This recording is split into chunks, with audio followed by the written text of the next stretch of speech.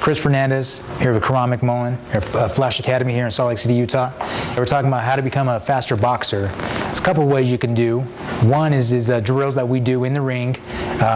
We're going to demonstrate here where he holds his hands up, and I'm going to punch 4 times. As soon as I finish, he punches 4 times. 1, 2, 3, 4. 1, 2, 3, 4.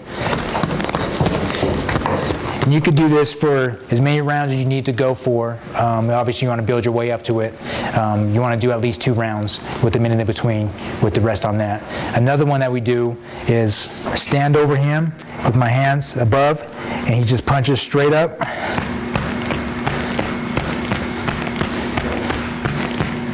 Do this for an entire round, and then when he finishes, we trade off.